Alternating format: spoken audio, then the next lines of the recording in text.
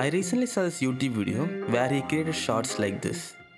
Which of this can fly and sing?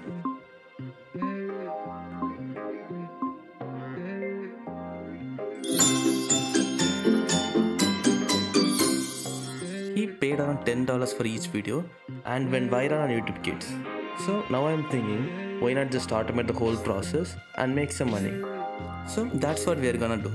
Let's automate YouTube Kids and see how far we can go. Unlike my past automation video, I'm not going to trust AI on content this time. So the user has to give the question and also describe the 5 images in the video.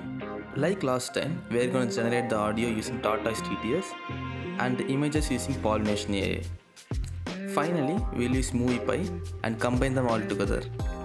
Let's create a main file which will run all these steps.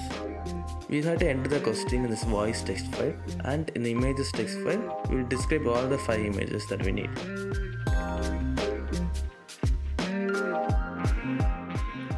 Now let's run the main file and generate our video.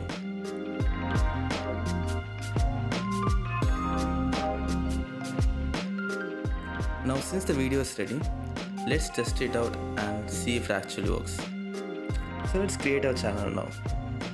I'm going to name this channel Just 5 Seconds because it more or less summarizes the whole thing.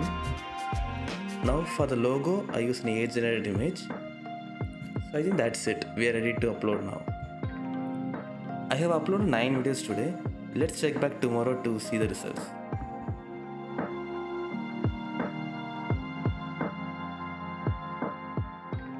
This is day 2 and literally no one has watched our videos.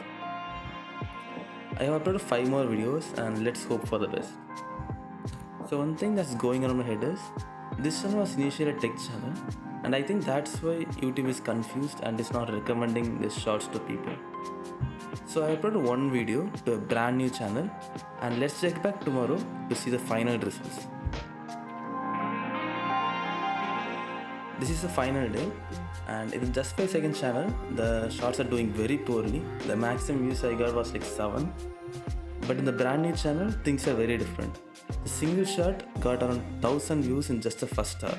Right now the views are freeze, but I'm hoping it will go even higher. So the audience is a problem.